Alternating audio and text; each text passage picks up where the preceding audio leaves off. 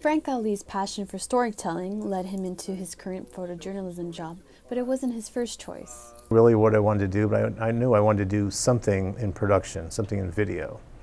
So I got my year's residency in, went to Tier Community College, studied film and television. Still not really sure, what direction I wanted to focus on.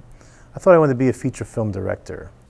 By day, he spends his days at ABC7 as a news photographer editor and at COC Friday mornings teaching his field production class. My job is I'm in a different story every day, different location every day, meet different people every day. From teaching his students how to shoot a story, little did he know he would become part of one. The tick fire struck October 24th right behind his home, where he was fighting for everything he's earned.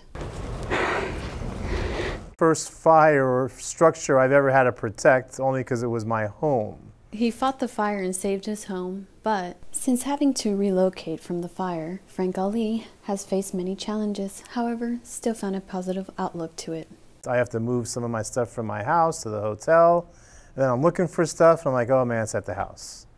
So it's kind of been a challenging experience for my wife and I for the past week. He feels lucky to have his home, but feels for those who don't.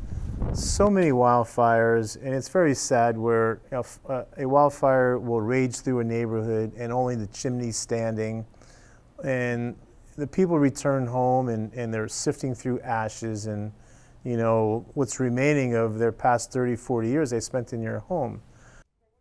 It's a tough road ahead, but Frank remains optimistic. Reporting for Cougar News, this is Sasha Strader.